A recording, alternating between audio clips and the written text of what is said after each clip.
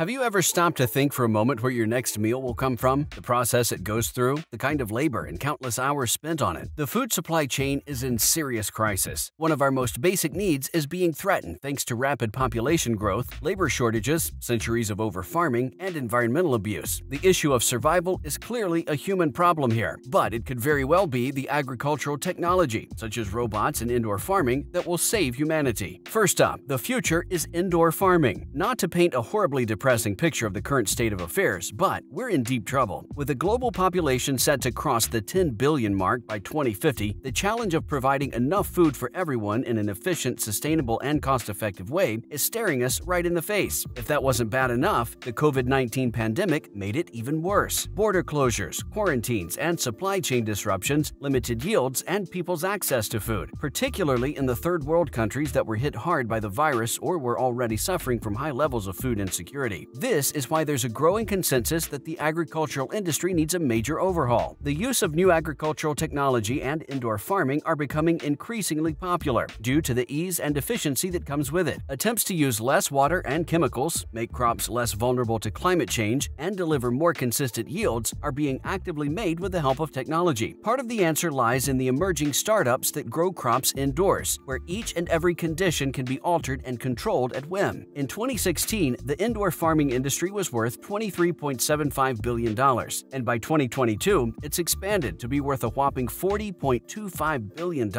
These yields are often much higher than those obtained using traditional farming techniques. Indoor farming crops are produced in 3 dimensions rather than 2, and they can be grown all year round, regardless of the weather conditions. These indoor vertical farms are very much the future of farming, and by the looks of it, also the answer to humankind's looming food crisis. So, how does vertical farming work? While we do agree that the idea of indoor, vertically grown concept of farming sounds bizarre, many might even say that the pristine mechanical conditions of these farms are off-putting, like something out of the Matrix. But that's exactly what makes them so exciting and so futuristic. With constant innovation in lighting technology over the last decade, vertical farms have gone from mere science projects to full-fledged businesses capable of feeding thousands. As lighting costs go down and the technology gets better, it's actually the operations that we're so interested in. Vertical farms are unique in the way that some don't even require soil for plant growth. The majority are either hydroponic, where crops are grown in a nutrient-dense bowl of water, or aeroponic, where plant roots are sprayed with water and nutrients in a systematic manner. There's no sun needed here either, just your artificial grow lights that work like natural sunlight. Crazy, right? Now, its effects on the environment. The idea might sound weird to some, but indoor farming has tons of benefits that the human race could really use right now. For starters, it can boost crop yields, overcome space limitations, and potentially lower farming's effect on the environment by shortening supply chain distances. Also, many of the existing vertical farms are capable of using 90% less water than your traditional farms. They use no pesticides and chemicals, barely a fraction of fertilizer, and are 100 times more productive per each square foot of land. This is not only better for the environment, but also human health, since it avoids the potential of runoff water contamination and is in line with growing customer demand for non-GMO products. Most importantly, these farms are built around and within cities, closer to the population, which means a much lower environmental impact of freighting food around the country and the world. Next, more mouths to feed? Bring in the bots. While the indoor farms are a brilliant invention that are definitely the need of the hour, there are a few drawbacks, such as the setup costs that could pose a problem for the farmers. This is where robots come in. Now, these might not be that affordable either, but they don't require a complete overhaul of the system. Instead, robots would help with the existing farms and make the process more efficient. The effects of an aging agricultural workforce and a dwindling supply of field laborers looking for less difficult work will be minimized by automation and artificial intelligence. Farmers may spend less time watching the path ahead and more time focusing on it, resulting in more sustainable harvests and profitability. Thanks to self-driving agricultural machines and autonomous drones, farmers will now be able to make better decisions, maximize resources, and optimize yields with the use of data mining and predictive analytics. Thankfully, these are not just ideas. We now have some of the most innovative emerging technology that's going to change the rules of farming forever and for good. Up next, autonomous drone seeding. Who hasn't heard of drones? They're being used almost everywhere, but this is new. At the moment, to our surprise, automated drone seeders are already broadly used in the forestry industry, but they have the potential to become more widely used in the future. How? Drone seeding allows for the replanting of difficult-to-reach locations without endangering workers. With a crew of 2 operators and 10 drones, we'll be able to plant 400,000 trees each day, and all is done significantly more effectively effectively. Autonomous precision seeding, which combines robotics and GIS mapping, is a relatively new technique. These seeders are able to seed more accurately than typical broadcast spreading seeders or drone seeders by creating a map of a field and using information about soil factors such as density and soil quality. And then we have smart spraying. But the real star of the show? It's the smart sprayers. Farmers traditionally have always made decisions based on entire paddocks. If a pest infestation affects a few crops, they spray everything to prevent the problem from spreading, making it all an extensive and tiring process. This technology allows for the exact detection of a problem area and spraying of only the crops that are damaged. This results in lower costs, a minimal environmental impact, and lots of harvests. Also, smart sprayers are often combined with computer vision cameras to identify weeds for targeted herbicide sprays. Advanced systems may even recognize certain plants and just activate the relevant application nozzle. This would mean less waste, less herbicide resistance, and more efficient application across fields. Next, strawberry picking robots. Did you know that your favorite strawberries, like many other berries and fragile fruits, require a pretty intense picking routine? Harvesting these crops takes a significant amount of time and labor, both of which are typically in low supply. A farmer's crop will go to waste if they're unable to harvest on time, and farmers frequently run out of workers due to the grueling nature of the work. The strawberry business in particular is believed to be worth $16 billion, so it's no wonder that tech companies have already developed and used robots specifically for strawberry harvesting, with the goal of expanding into other difficult-to-handle crops in the future. A 24-armed robotic harvester designed to pick strawberries is one of Agribot's, an agritech firm's, groundbreaking invention. The ripeness and size of the berries is identified and measured by the bot using machine learning technology. It then slices the fruit just above the calyx and grips the stem to send them to harvest containers once identified. The harvester never comes in direct contact with the strawberries in the process, reducing the chance of injury, bruising, or any contamination. Agribot could harvest over 20 acres in just 3 days in countries like Canada and the United States, where the farm labor shortage is severe. And then there's livestock farming. Not just the crops, the bots have also found a place near your local livestock farm. Although it's arguably the most important industry, the livestock business is frequently disregarded and neglected. It's a vital source of renewable natural resources that we rely on a daily basis. Machines are already milking cows and doing most of the work along with humans, but the use of livestock farming technology can help increase or improve animal and livestock productivity, welfare, and management. As more dairy herds are connected with sensors to monitor health and boost output, the concept of the connected cow has emerged. These sensors can measure daily activity and health issues, while also offering data-driven insights for the whole herd. The livestock sector right now can greatly benefit from sensors and data technologies that can increase cattle productivity and welfare by detecting sick animals and areas for improvement. Good news for food security, bad news for labor. With all that being said, we wonder where rural communities and cultures fit into the brave new world of satellite-driven tractors and robotic milking parlors. What will people do to survive in countries that are still reliant on agricultural labor? For countries in the industrial world, increasing automation will almost certainly mean that rural life will continue to shrink. But for the global south, where there are fewer urban job prospects, the issue of labor is even more concerning. It's possible that technology that removes labor from the fields may undermine efforts to reduce poverty and improve development in those countries. What do you think about robots replacing humans in the field? Comment below and let us know. Don't forget to give this video a thumbs up and subscribe to our channel for more such content. See you in the next one.